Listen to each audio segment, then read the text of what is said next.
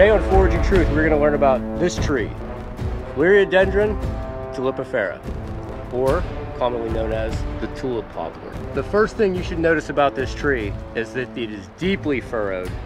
I'm talking almost to the second knuckle on my finger.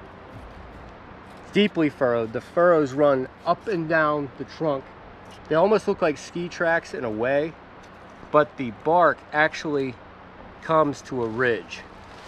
It's wide, the base, and comes to a ridge. And it goes that way the whole way around. Sometimes you'll have this little joining right here that looks like a little arrow pointing up. And the roots are huge. The tree that you're looking for is massive. I have found morel mushrooms under these smaller tulip poplar trees. And this is not a true poplar tree. This actually belongs to the magnolia family. So, if you can look the whole way up, tree trunks are usually very straight, and when they get closer to the top, you'll see it branch out, and the branches are going upward, but they're very gnarly.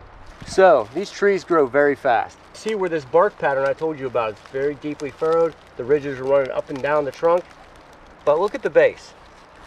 It's almost like the bark could not catch up to the tree. Like the tree is growing so fast that these big chunks of bark are left behind at the base. And see how big and gnarly that is? These trees are massive. Now, what you're going to find underneath the trees is these are a flowering tree. And in the beginning of spring, you can start to see some of these buds and these leaves appear, but the leaves do appear first. And those flowers become seed pods. So when you start seeing a lot of these laying around the base, these are tulip poplar seeds. So that's another identifying feature. The leaves. Now let's go to the leaf litter because we're not going to have true leaves to look at. They almost resemble a maple leaf, but they're not a maple leaf. And these leaves get very big. So you go to the leaf litter, you find the leaf. You found the bark, the tree's massive. You can see the leaves starting in the spring. You can see the green starting at the top of the tree. This is one of the trees that starts turning green first in the spring.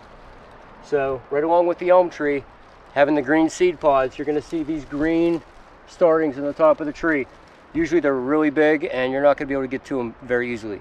So then the bark's not catching up to the base of the tree. It's kind of growing with the tree, it looks like, and it's real gnarly at the bottom. And you have the right leaves in the leaf litter.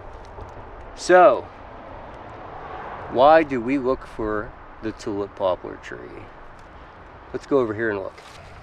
So here's that bark that I was talking about. Gnarly bark, and then you see it turned right into this nice straight bark. It goes up the tree, and we come down this way. And what do we have right here? The morel mushroom. Now, they could be anywhere that remember the tree limbs are kind of a reference point to where you need to start looking. So you're going to want to go wide out around the tree and start looking, but these ones happen to be right at the base of the tree. 4 nice morels. Well, these ones could use a couple more days, but these two are okay. The tulip poplar tree, Tulip Poplar, in the magnolia family.